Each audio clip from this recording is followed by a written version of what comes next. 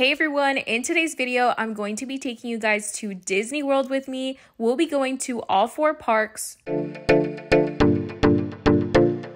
We got to Hollywood Studios bright and early before they had even opened because we wanted to get in line early for Rise of the Resistance.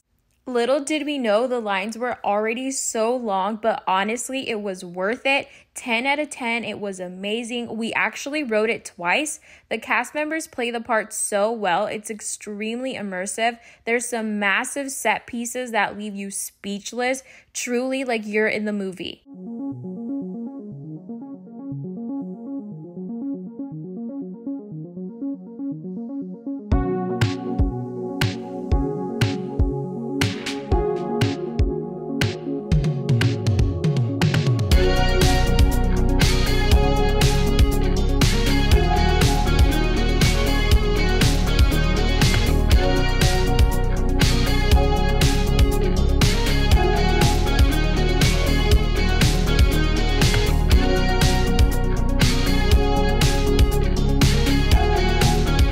We also rode Smuggler's Run. That was a pretty good ride as well. It makes you feel like you're flying through space on board the Millennium Falcon. You climb aboard the Falcon with 6 people. 2 of them will be the pilots, so that will determine how bumpy the ride will be.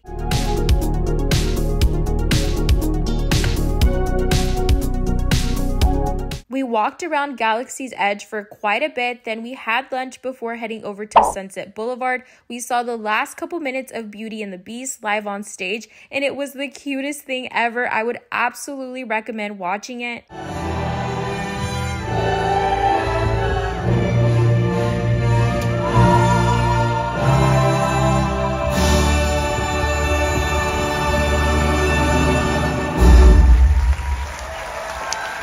We're at Epcot. This park is filled with amazing food and so much to see around the World Showcase. This was my first time riding Living with the Land. We somehow missed it the other times we've been to Epcot, but I absolutely loved it. It's so fascinating to see the greenhouse, how they grow different types of plants. Another ride that's worth riding is Soaring. They're both right across from each other in the same pavilion. Soaring makes you feel like you're gliding across some of the most beautiful places. Both rides are the perfect little break from being in the hot sun.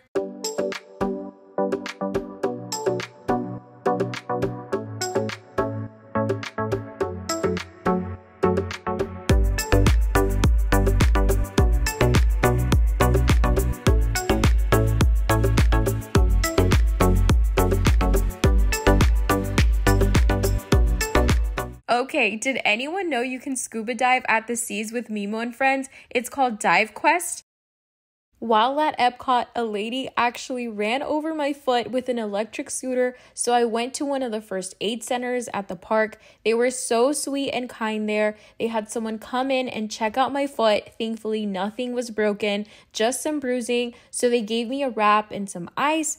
After sitting down and letting it rest for a couple hours, I was able to continue walking to finish out our park day.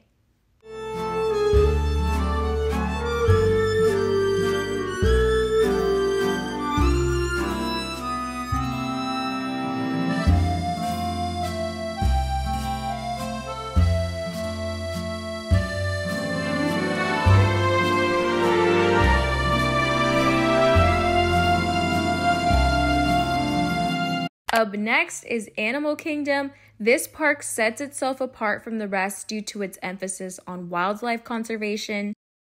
We went straight to Pandora, and our first ride of the day was Navi River Journey. Then we went on Avatar Flight of Passage, and it was incredible. 10 out of 10. The scenery on this ride is breathtaking. I honestly wish we could have rode it again. Next, we went to Festival of the Lion King. I loved getting to hear all of my favorite Lion King songs. This show is a blend of singing, dancing, acrobatics, and even a fire dancer.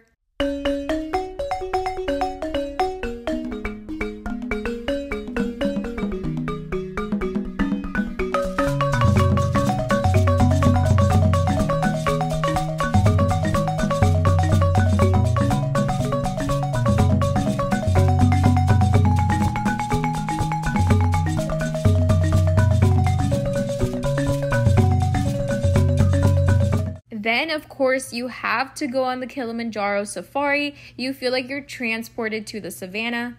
We got stuck on one of my favorite rides in Animal Kingdom. Honestly, it was a pretty cool ride to see with all the dinosaur animatronics. It was like getting a behind the scenes look. We weren't too far into the ride, so the cast members walked us out all the way to the entrance and gave us some lightning lane passes.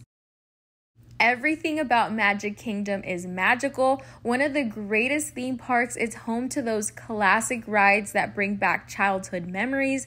I could walk around Main Street, USA for hours just going into all those cute little shops and admiring all the details.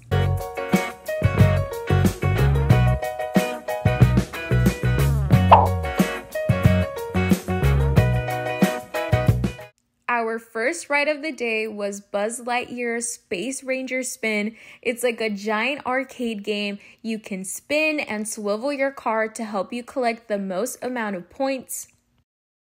After riding a couple more rides, we came back down to Main Street to watch the Disney Festival of Fantasy Parade. This is also the perfect place to see all the princesses you'd otherwise have to wait in line to see. The costumes and floats are stunning, and it's always exciting to see some of our favorite childhood princesses, no matter what age you are.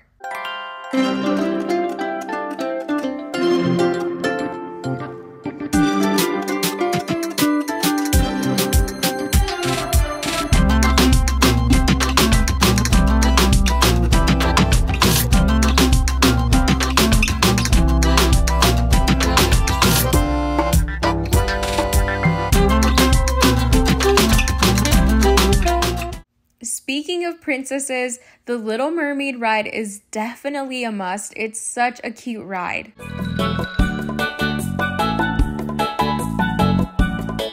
After a long day at Disney, some ice cream always hits the spot.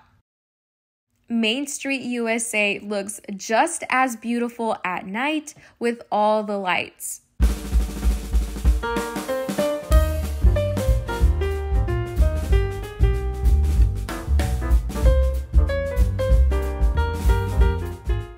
A trip to Disney World isn't complete until you watch the fireworks over Cinderella Castle.